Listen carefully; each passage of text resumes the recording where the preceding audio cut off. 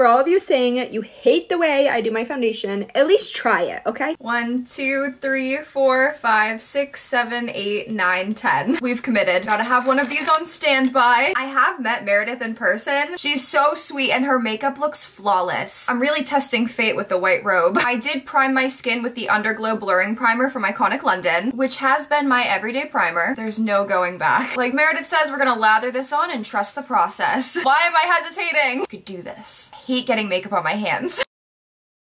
I don't even want to look in the mirror. Didn't like this headband much anyway. Hello. Is this even my shade? All right, let's go to part 2.